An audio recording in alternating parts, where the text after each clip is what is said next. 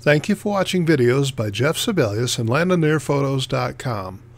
I'm glad you're watching this video. Safety tips aren't exciting or impressive, but if you're watching now, it means that you recognize they're important. Let's get started on my next safety tip.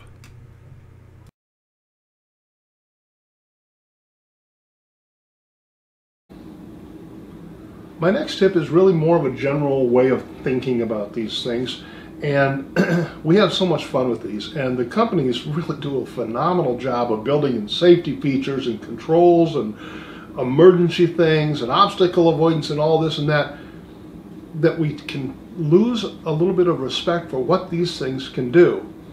I showed you the pictures from the viewer who contacted me, and thank you, by the way, to Jeff for letting me show those pictures and tell his story to you.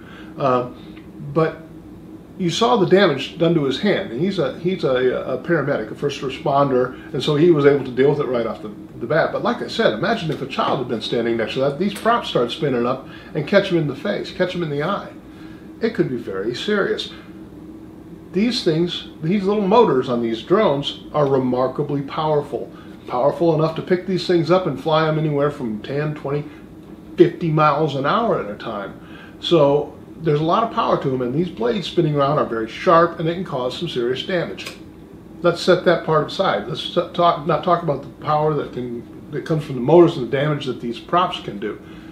What if you're at 200 feet flying over and hovering over a freeway, and all of a sudden your motor dies, or you throw a prop and your aircraft drops straight down into the middle of a busy freeway and it goes right into a windshield of a car going 70 miles an hour.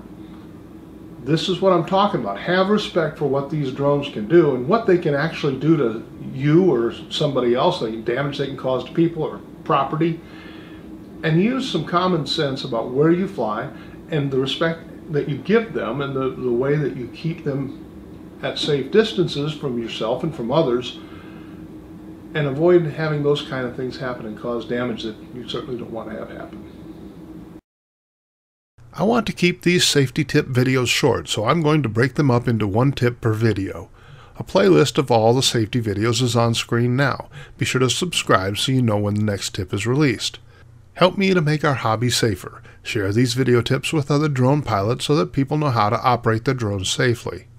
That's it for now. Until my next video, fly smart, fly safe, have fun.